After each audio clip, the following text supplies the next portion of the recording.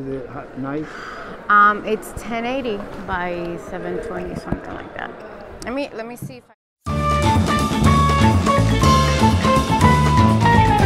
And welcome back. As a Bachelor of Fine Arts myself, I'm always interested in looking at art, artists, where it comes from. I'm here exploring a little bit about the arts of New Guinea, which is a large island, tropical island in the Pacific Ocean. So please like and subscribe if you like my content. Now let me read some of the Arts of New Guinea statement in the museum. So New Guinea is a large tropical island fringed by hundreds of small islands to the east and the archipelago of Indonesia. To the west, it's western half of the Indonesia, while eastern half is the independent country of Papua New Guinea. But political boundaries established since the 16th century have not reflected the way people of New Guinea define their communities.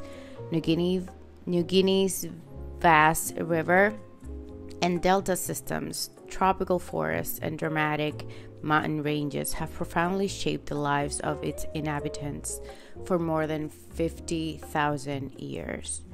More than 700 distinct language groups developed there, a fifth of all on Earth. The architecture and art forms of the island's communities reflect rich and diverse local and regional traditions. Pardon my pronunciations here, but I am reading. Follow along, please. The art from this region is striking and captures our imagination. For the people of New Guinea, it links the past and the future, the earthly realm and the world beyond. These artworks have many stories to tell. Most of these pieces were created and used in last 500 years. The ritual objects, architectural fragments, and everyday items reveal faces and forms of ancestors, totemic animals, and supernatural creatures. Form and meaning vary from clan to clan, as knowledge of the symbolisms is often restricted to a community spiritual leaders or elders. Some of our questions about these pieces remain unanswered. What cannot be concealed is the aesthetic power of these works and the prowess, of their creators. The De Young has exhibited oceanic art since it opened in 1895. Wonder how they got these from. More than 300 master works of New Guinea art are in view in this gallery.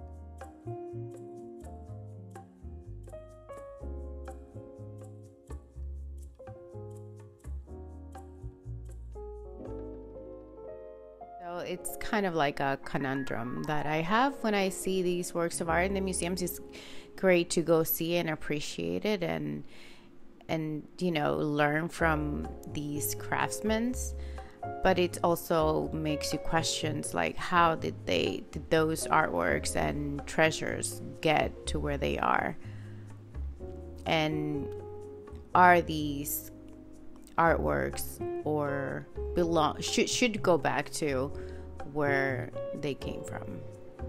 So just post in a question. You tell me what you think. Lastly, I will read something from Evan Paki, the Papua New Guinea ambassador to the United States, but this was back in 2006.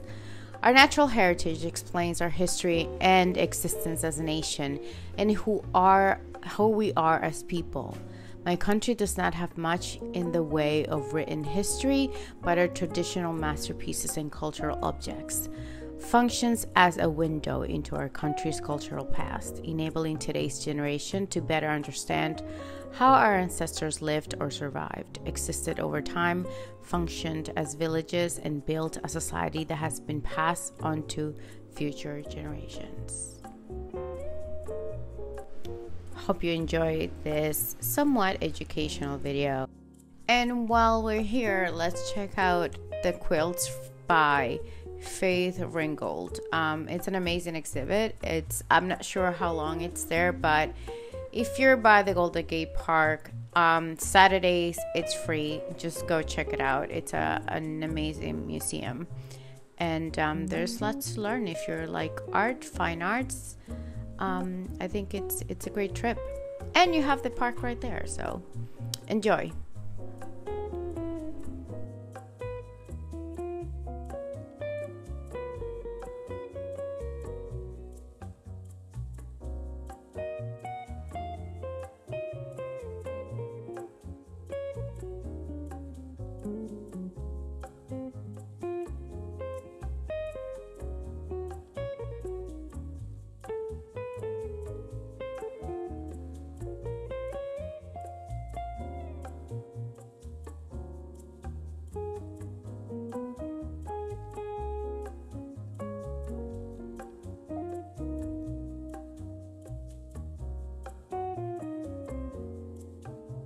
So please like and subscribe if you like my content.